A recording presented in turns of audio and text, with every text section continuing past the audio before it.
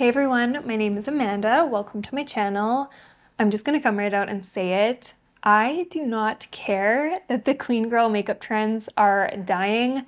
I'm gonna keep doing them anyway. And if you clicked on this video, you're probably my kind of person. I love a good soft glam makeup look. I use a lot of my absolute most favorite products in this video, so if you want to check out anything I mention, everything is listed down in the description box below.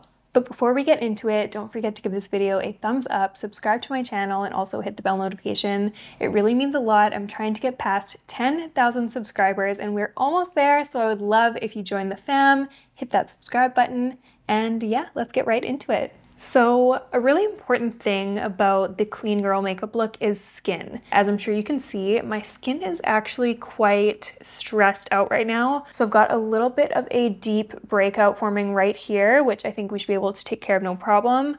It's more so the textural things that are a bit harder to correct, but uneven skin tone, I have such a good technique for making the skin look very flawless, but not too heavy, still very light and clean girl. So let's get right into it. I don't typically use a primer, but I really wanted to try this one today. This just looks so cool to me. This is from One Size. This is their Secure the Glow Tacky Hydrating Primer, and it just has little pink bubbles suspended through it. It looks so cute and cool. So I don't know, this could be gimmicky, but this could be really good. I'm just going to apply one pump of that with my fingers to my skin. I'm really being aware to apply a thin, even layer and blending it into my skin without leaving any unblended patches, if that makes sense. So my skin doesn't feel super tacky.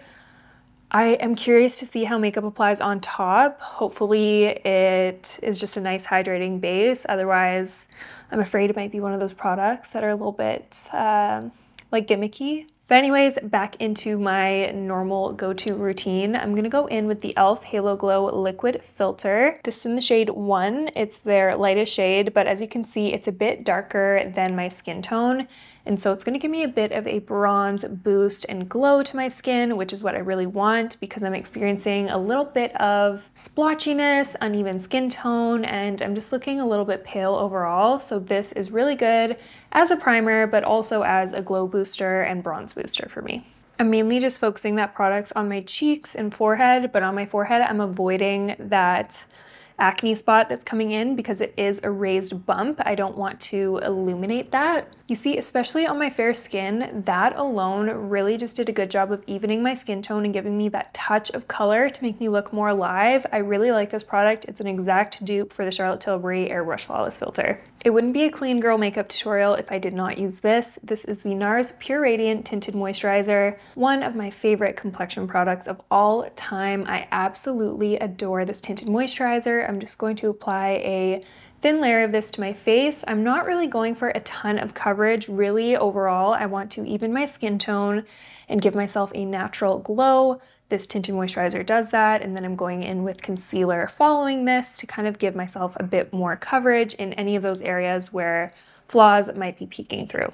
So our dewy base is applied. I am now going to go in with some spot concealer, and for that I'm using the NARS Soft Matte Complete Concealer on this little Morphe brush. It's just a little fluffy brush, and I'm just gonna press that concealer into any areas where my skin is just not happy. So right now around my mouth is definitely unhappy, looking a little stressed, got some discoloration, little spots, unevenness, and of course the spot on my forehead. I'm just going to apply a good amount of this and really focus on blending out the edges of that concealer so the coverage on the targeted areas can stay very full and covered. So if at this stage your spots or acne or whatever you're trying to cover isn't 100% fully covered, not to worry, we will kind of return back to really perfecting those little areas later, but for now, we're just gonna leave it like this, mostly covered, looking pretty good. I did leave my under eyes because we're gonna add concealer there later, but moving right along, I'm going to apply some bronzer. And for that, I'm using my beloved Say Sun Melt bronzer in the shade Fair Bronze. I absolutely love this cream bronzer. It melts right into the skin. It looks so natural. It's pretty much undetectable, but it gives such a gorgeous, warm bronze to the skin. It really brings my complexion to life. This is the perfect clean girl bronzer, and it's literally a clean product. The ingredients in this are fantastic. So I'm going in kind of a weird order. I'm actually going to do my brows next. I'm using the Urban Decay Brow Blade in the shade Cool Cookie, and I'm just filling in my brows very slightly using the pencil side. I'm just going in with hair-like strokes, following the natural shape of my brow. Next, to set the brows, I'm using my absolute favorite brow gel. This is the 24-Hour Brow Setter by Benefit. This is just a good, strong, clear brow. You can get a laminated look or a fluffy look like what I'm going for today. This lasts all day, and I really love the brush. It really coats every single hair, and yeah, I really just can't say enough good things about this brow gel. So it's time for blush. Blush is one of my favorite steps of my entire makeup routine. I really just feel like, especially for a clean girl look, blush ties everything together. So I'm using a new shade from Say. This is their Dew blush in the shade Cutie. They just released 3 new colors of these blushes, and this is one of them. This is a beautiful pinky rosy brown shade. It's very beautiful, very neutral. I think it would suit a lot of skin tones. A little bit goes a long way, and this gives a beautiful dewy finish to the cheek. These are my favorite cream blushes right now. I'm absolutely obsessed, and again, a clean product, so I love that. I'm going to take a little bit on my nose too, just for that sun-kissed, kind of effortlessly blushing look. How pretty is that blush on the cheeks, and doesn't it just tie the look together? I feel like blush is one of those things that really makes me look alive. If I'm doing a no makeup look, gotta have blush. This is my all-time favorite. I love the dew it gives to the cheeks. Oh, it's just perfect. I'm now going to apply a little bit of concealer underneath the eyes, and I'm using the Armani Luminous Silk Concealer for this. I would say this is a medium coverage concealer. I actually quite like this for under the eyes because the formula is quite thin and it doesn't feel heavy or look heavy, which is really key if you're trying to look like you're not wearing a ton of makeup. And then anything left over on my sponge, I'm just going to tap across my eyelids just to even out any discoloration. Now I'm going to start setting all of those creams that we just applied with powder. I'm first going to start with concealer. I'm going to go in under my eyes with the Laura Mercier Secret Brightening Powder, which is my favorite under eye powder, and I actually use it on the rest of my face as well. So I'll actually use that in my smile lines or any areas that I just want a little bit of a more delicate finish. And I really like the way this powder applies with a powder puff. And then to just lightly set over the rest of my face, I'm going to use the Charlotte Tilbury Airbrush Flawless Finish Powder. And I'm taking a Rephr 05 brush and just really lightly patting that into the skin. I think I want to layer a little bit more blush on top of that cream, so I'm going in with the Hourglass Ambient Lighting Edit Unlocked. This is the leopard version, so pretty. I'm just gonna go in with that peachy blush shade here, mixed with a little bit of the shade underneath.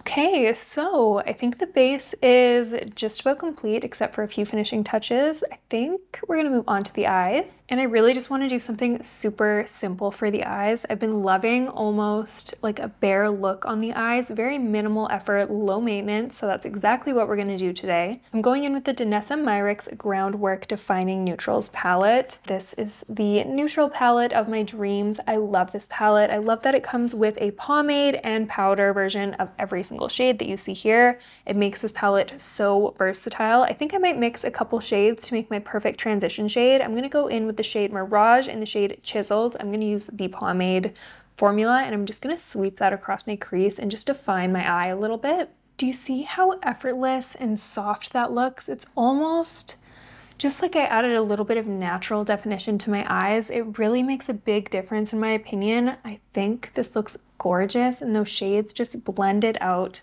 like butter. Okay, so I want a little bit of brightness to the lid. I'm gonna pick up this light matte shade right here, the pomade shade. This is just like a creamy beige. I'm gonna pick it up on my finger, and I'm just gonna press it into the lid. And you can see it's adding a nice natural brightness. It doesn't look too stark.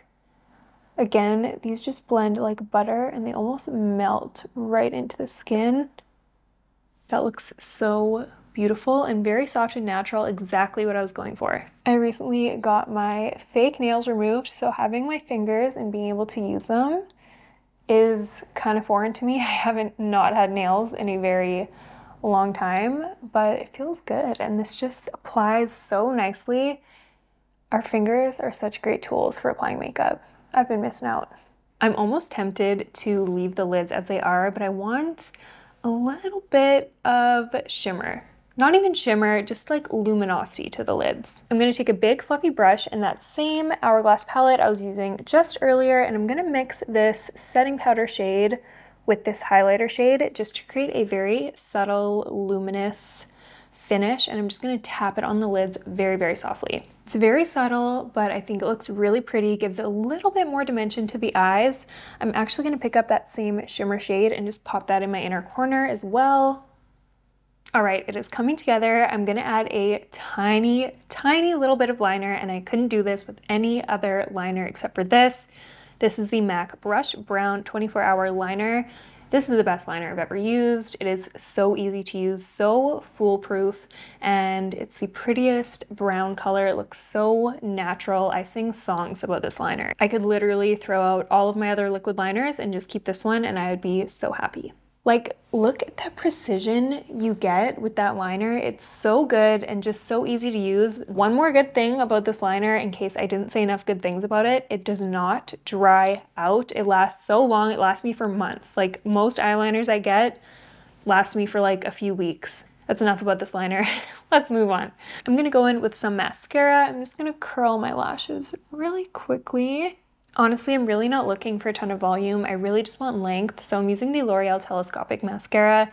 This has been a favorite of mine forever, for literal years and years. This is so good, isn't clumpy, really lengthens, and is so easy to use. The brush is really good for upper and lower lashes. I wasn't going to apply false lashes, but I actually just did off camera. I have been loving these lashes so much. These are from Tamara Williams Beauty. She is a really talented beauty photographer, and these are in the style Clean, so I thought they'd go perfect for clean girl makeup. They are undetectable on the eye. The band is the thinnest, most comfortable band. It's so good. I have another pair here. These are her spike lashes, which are a little bit more dramatic and spiky than the ones I'm wearing right now, but I think you can probably tell these have such a clean lash band. I love these so much. They are really pricey for a false lash, but if you are really picky, these, they're so good, and they're so comfortable on the eye. They don't look like you're wearing lashes. They look like lash extensions. I would recommend them. Honestly, I think they're absolutely beautiful. To finish up this look, I'm going to apply a little bit of a lippy. I'm wearing MAC Royal Lip Liner on the lips right now, obviously, so I'm just going to build on that. I'm going in with one of my favorite lipsticks right now. This is the Revlon Super Lustrous Lipstick in the shade Bare It All. This is just a really beautiful nude. I'm just going to be tapping this on my lips just to give it a little bit of a nude, muted color. And to top off the lips, I'm going in with this Dior Lip Glow Oil in the shade Pink. It's really just a clear lip gloss. It's very nourishing and hydrating on the lips. I really like this one. I think the look is just missing one thing, a little bit of glow. So I'm gonna grab that Hourglass palette again. I'm just gonna mix these two colors together and apply a little bit on the cheekbones. Yeah, that is perfect. It gives that very clean girl, hydrated, glowy sheen. So I'm just going to set down the face using this Patrick Ta setting spray. This is the She's Thirsty setting mist. I'm just going to mist my entire face. I go in with a generous amount of that setting spray. And that is it for my current clean girl makeup routine. This is my go-to. I love a clean girl makeup. I do not care if this trend is dying. I'm still obsessed. I'm still gonna wear it. I feel the most beautiful when I wear this makeup look. So let me know if you guys liked it down in the comment section below. And also let me know what trends you think are going to replace the clean girl makeup trends. I was very happy in this no makeup, natural makeup phase, but I do feel something new is coming. So put your predictions down below. I would love to hear them. I read and respond to every single comment. If you haven't already, please give this video a thumbs up, subscribe to my channel, and also hit the bell notification so you don't miss out on any of my future uploads. Thank you so much for watching, and I will see you next time.